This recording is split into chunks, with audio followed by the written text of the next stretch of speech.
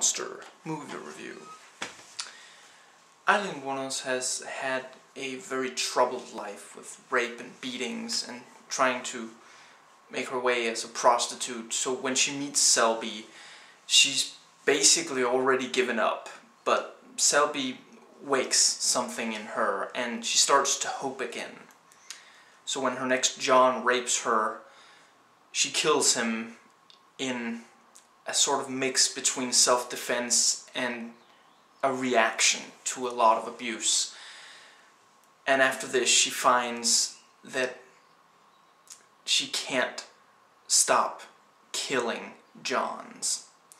The movie follows Aileen Wuornos, the famous, infamous female serial killer, in the period of her life where she knew Selby and up to her fate, which you know if you know the real Aileen Wuornos, and if you don't, I won't spoil it here.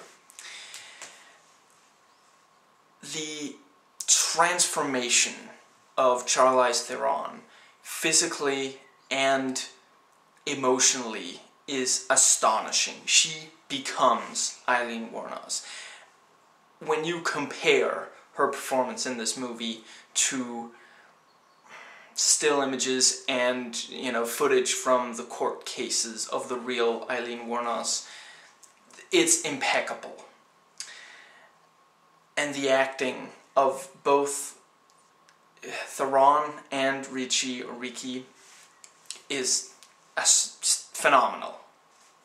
They really delve into these characters, and the relationship between the two,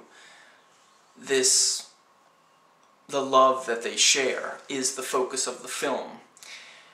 The film does try to make you understand where Aileen was coming from, but at the same time, it doesn't diminish what she did. As with any movie, it does have a bias. It isn't entirely objective in the treatment of Aileen and, her victims, but, and, always, even though it says based on true story, do the research for yourself. Don't just take the movie's word for that's what happened. But even if it isn't all true, it does bring up some very important issues about prostitution, about the view on the demonization of prostitution and of female sexuality in general, especially in very Christian America. The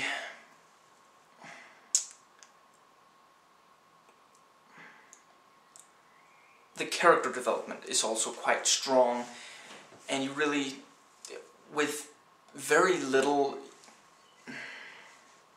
few glimpses, you really do get an idea of what these people are like, and you can tell what they've been through. It's a very tragic and powerful story that just really gets to you and really gets you thinking. Please rate and comment, and hey, if you like this video, that subscribe button's just waiting for you to click it.